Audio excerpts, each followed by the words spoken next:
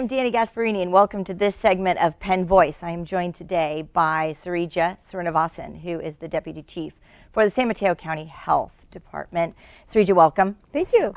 As I was saying before, I'm a huge fan of yours and also of the work that the San Mateo County Health Department does, in fact, tackle and do, and all of your objectives. So tell us a little bit about yourself and then also the work that comes out of San Mateo County Health. Yeah, thank you so much, and thanks to this show for all you allow us to share with your viewers.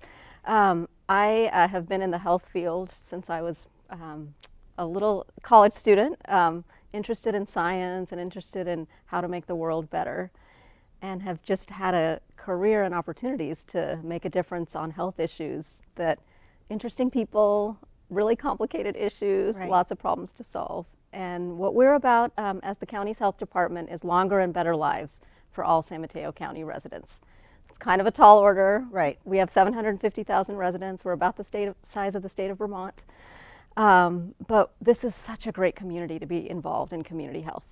We have such great support from right. leaders at every levels. We have residents who want to be healthy.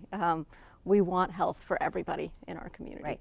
And as with most communities, the one thing that we enjoy here in San Mateo County is certainly diversity, both from age, gender, ethnicity, health disparities. I mean, all of it bring a richness, but also bring challenges Absolutely. To the table, because it's health isn't one size fits all, and access issues. So tell us a little bit about some of the things that you tackle, and what are our challenges that you're really trying to make a difference and change? Yeah, you know this world well. So we are the second healthiest county in the state of California, and California is one of the healthiest states in the nation. But within San Mateo County, that health isn't distributed evenly. Right. So we have a 7-year difference in life expectancy for an African American resident than the countywide average. And that's hard to believe here right. in 2018. So what can we be doing to focus our resources in the communities that have shouldered the greatest disparities? It's not, you wouldn't expect that Serena Williams would have to worry about the birth outcomes for her child. Right. But race brings with it experiences of stress and anxiety that we haven't totally erased even in 2018. So we have a Black Infant Health Program that works really hard to figure out what are those trusted ways to make pregnancy and childbirth a healthy, joyous experience for our African American residents. We have ways that we're trying to target which communities have shouldered the greatest disparities and how can we invest best so that there's opportunities for health for every kid in every neighborhood across our county. And how do you determine what these disparities are? Yeah, so public health people love data. We have mountains of it, and it's great to work in a community like this one where that data can be used to make a difference more easily. So a recent project we worked on involved looking at, at the zip code level, what's going on? What are the differences in kids having a healthy birth, in kids reading at 3rd grade level, and what are the communities that have shouldered the greatest disparities that help us understand what are those neighborhoods that we might need to think differently. We haven't had the same outcomes for everyone. What are different approaches we could try? How can we learn from the community and use right. that data to make more of a health impact? Including myself, when someone's watching this program and you're talking about taking data, taking information that is already exists in our community and following it and tracking it to see if there's likely outcomes or yeah. likely connections in some outcomes is a much different way of thinking about health than I think the rest of the population. Like when we think about health, we think, does someone have a physician? Are they yeah. getting care? Is there a hospital in your community? But you're trying to prevent some of these health disparities even before they happen by knowing what yeah. they are. And it's kind of like applying what we each want to do for our own lives and our own families' lives. Are we eating well? Are we getting exercise? Are we drinking water? Are we getting enough sleep? But when you take those patterns and look across the communities, what can we learn about what hasn't gone right from a health perspective?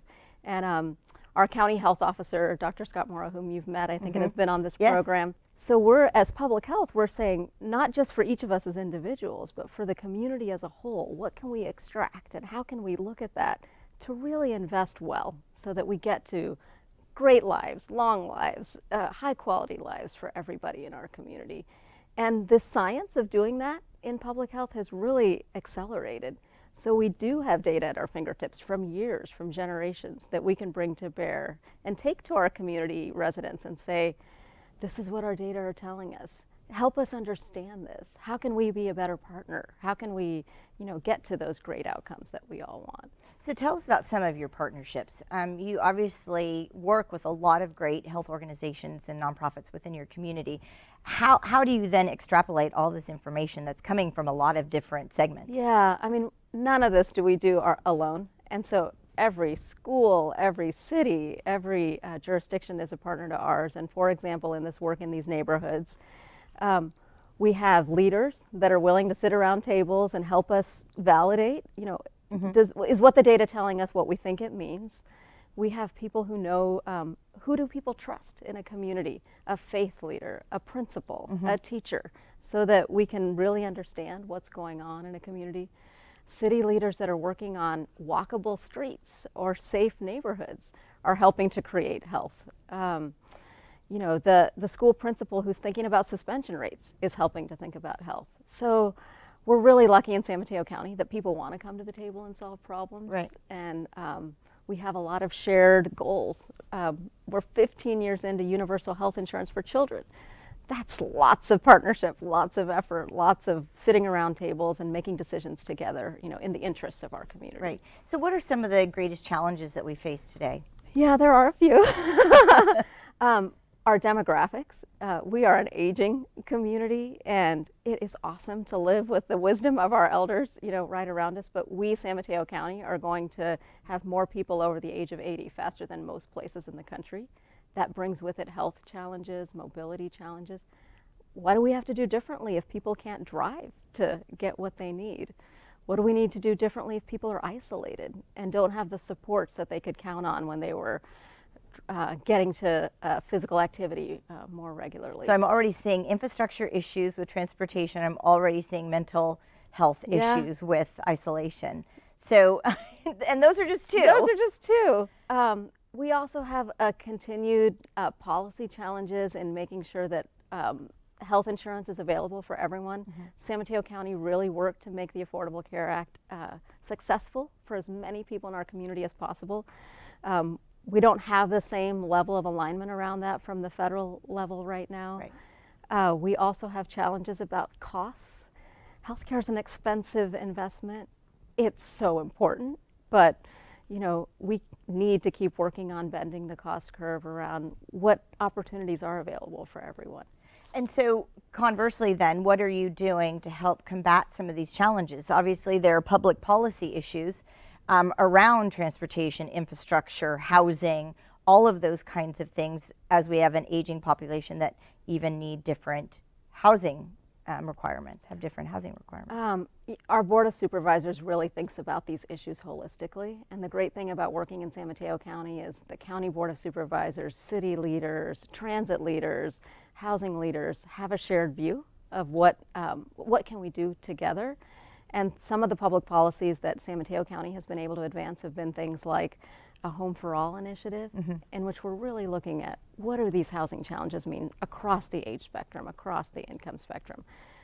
Transportation is a really relevant current issue. Right. There are some issues on the ballot related to transportation that our Board of Supervisors has been active on. All of these affect health. So our role is to try to influence what's the health aspect of that. Right. What's the information that could help inform what the health consequences could be. Well, Srija, thank you so much for joining us on Penn Voice today. I think when we think of county services and we think of public safety or transportation or housing, we don't really understand that public health is really at the center of all of these different larger public policy issues. And I thank you for bringing that to light to all of us. And it's great to know that the county is so progressive in utilizing its rich history of data and information to make differences and changes in our future. Thank you so much. It's a privilege to work in this community. Thanks again, and we'll see all of you next time on Penn Voice.